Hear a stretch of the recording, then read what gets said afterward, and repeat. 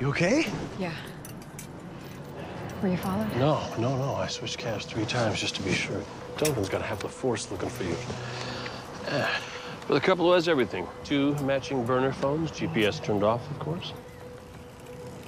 Listen, Castle, I can't ask you to stick around anymore. You don't have to ask. I'm volunteering. No, it's too dangerous. Bracken knows that I was bluffing now. I don't have this huge file of evidence against him. Because if I did, I wouldn't have to go after Vulcan to bring him down. I've overplayed my hand.